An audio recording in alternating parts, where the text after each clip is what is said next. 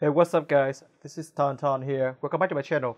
And today I have a brand new figure to show you. This is the Studio Series Transformer 86 Deluxe Class Kup. And he's the sidekick, the advisor, the veteran, whom support Hot Rod, then later on Rodimus Prime in the Transformer, the movie and upcoming continuities. So now let's get to the details of him. So here we have Kup in his Cybertronian vehicle mode, and personally, I would think that he's a semi-truck because of the back part of him is kind of reminds me of a truck.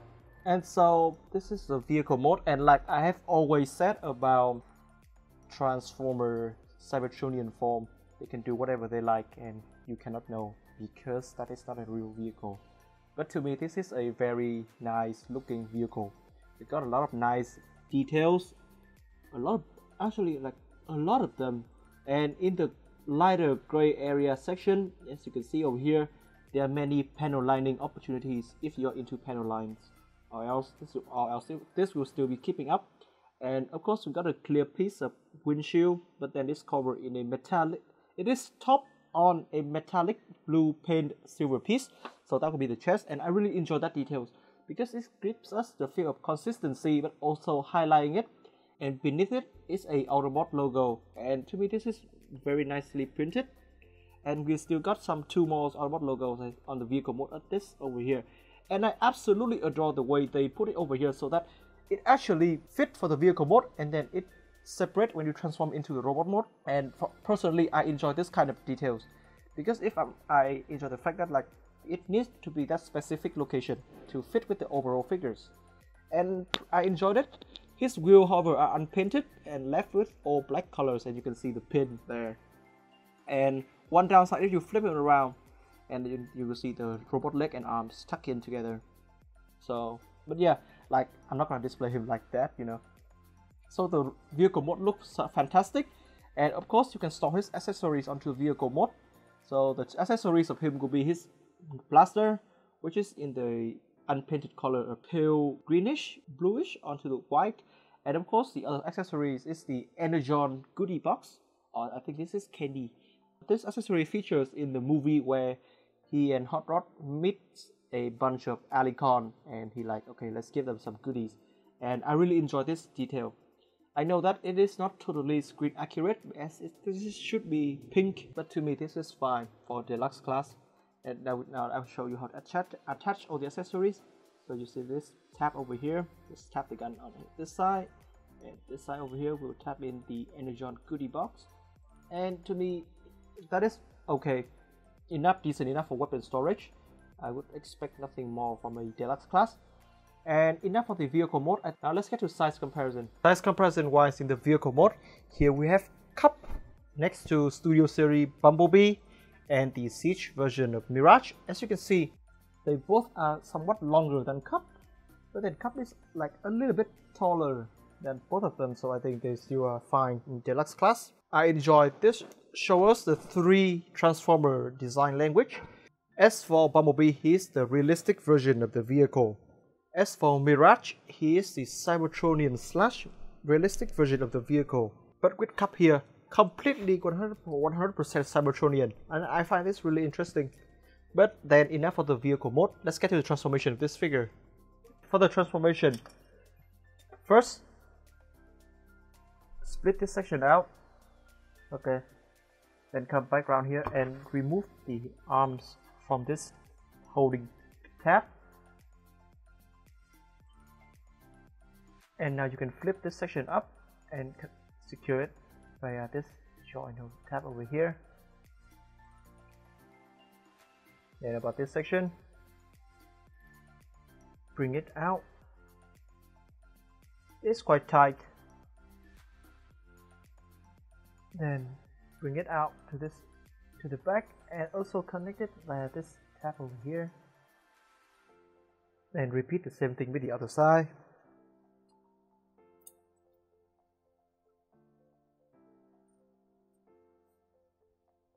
And then at this point, you can open out this section up and hide in the wheels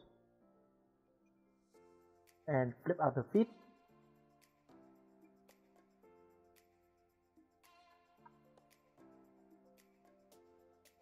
And around this section here, take the whole thing out, and you can see his head. Then you can start swinging the whole lower body down.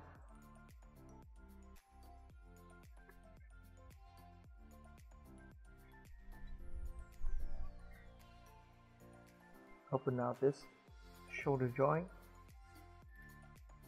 And at this point, this is really nice. You can actually hide out all the wheels inside him, which is a really surprise.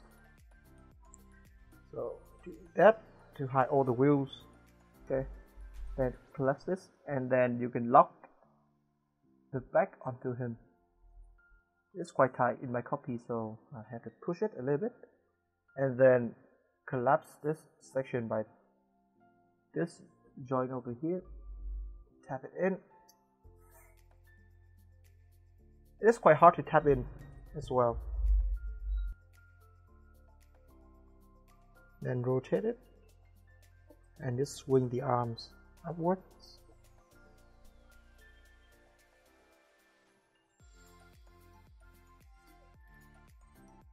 And we are done. Finishing transforming Kup from the vehicle mode to the robot mode, I got a really satisfying feel because of the engineering are smart and the result you got is also satisfying. You kept all the good parts from the vehicle mode and transfer them to the robot mode, and there's some point like the shoulder joint. It reminds me of Masterpiece design, and I just love the way that you can hide all the wheels inside of him, so you result in a really neat and movie accurate bot with a little backpack, but that would be a problem for me. So now let's get to the details of this mode. The first thing to say about Kup is that the face sculpt is really nice. It shows that this guy is an old bot, a veteran bot.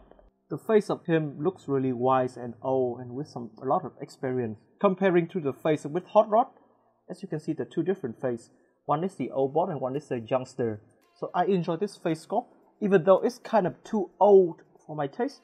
Because Kup in the movie, in my opinion, is around the face of a 40 to 50 years old man. But this is, to me, is like more 60 to 70. But to me, that is still fine. It still captures the spirit of the character itself. And as I have mentioned, this guy got a really nice paneling opportunity within the white, the brighter part. And I really adore that details because those are the kind of paneling I would like to apply onto him. And then one more thing is that you see the orange part, they're painted on him, which is really nice. To me, this serves as brilliant highlight of the figures. So like not too much, but just a little bit. That is enough for us to get the spirit of him. And the belt is also really nice. You got another layer of paint with the orange as the belt, and I enjoy that. And you got two holes over there. Unfortunately, you cannot plug the Energon goodies piece onto it because the tab is bigger than the slot. But anyway, coming down from the leg, as you can see, a really nice and neat leg with a lot of details. And I just love the way they use the hidden wheels as the highlight of the figures of the leg section. That is brilliant thinking, and I enjoy that. Turning onto the back as a final, he got some hollow piece onto the waist, but in my taste that is fine. The backpack, I can live with that, not too much of a problem. And anyway, that is about the figures, and I enjoyed him. I enjoy him as a character, and this figure is just bring him to another level. Because I'm going to be honest with you guys, this is the first Kup that I actually got. So I got some really good impressed. I don't know if you have any other figures of him. I will research later. But I don't think there's an MP version for Kup.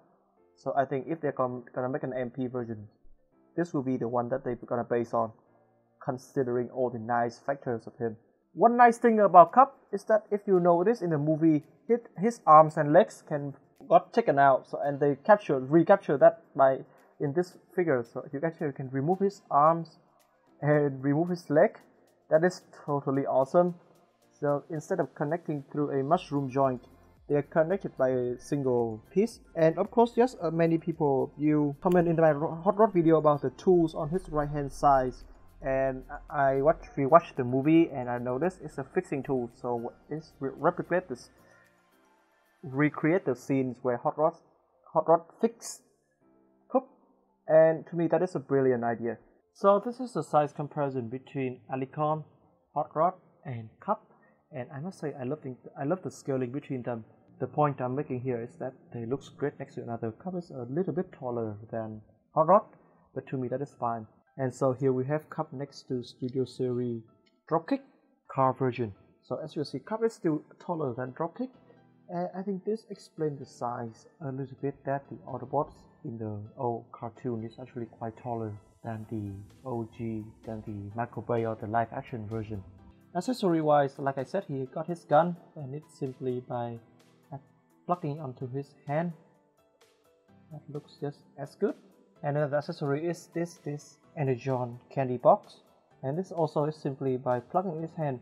And this is interesting, this is a clear piece of plastic got painted in green colors, and to me that is perfectly fine. Although it's kind of weird having him holding his candy box like this, to me that is no problem. So now let's get to articulation. We begin the articulation part with the head. Unfortunately, he cannot look up. That is a shame. So we got a full rotation. And that is for the head. His shoulder joint can move out and do a swing. Really nice swing. And of course, that part is hardly to tap securely in, so you can count as a joint as well. He got a bicep swivel. This is the bend of the elbow. And unfortunately, you don't have any wrist swivel. You just stick as a painted hand. You got a waist swivel. This guy's really tight in my opinion. And this is kick to the front and the kick to the back. And of course, you can do a full split. He got a thigh swivel. This is the bend at the knee. This is a 90-degree bend. And he got some toe movement. And you got an ankle pivot. Posability on this guy is decent. Like I said, this could be enough for you to recreate many poses that you want to display with this guy. And upon that, I mean, like when you're designing a G1 Transformer, especially a Cybertronian version, you don't have to necessarily worry about the alternate mode, because you can completely focus on the robot mode, because you don't have to worry about that vibe of realisticity. But then again, with the Studio Series G1, I feel like they combine the best aspect of both the Siege and the Studio Series combined together, as like you got a great figures with great alternate mode and also a nice robot mode, and to me that is perfect. And because Cup is a really nice character, so I think it's picture time. But before that, thanks for watching this video, guys. Be sure to leave a like and comment in the comment section below to let me know what you think of this guy. And if you are new, there's the subscribe button and ring the bell for upcoming videos. And also follow me on Instagram. That is where I do most of my updates. And last but not least, if you feel like you can help me out with the future figures, feel free to buy me a coffee in the coffee link below. That helps me a lot with the cost of this figure. And that will be it for today, guys. TonTon out.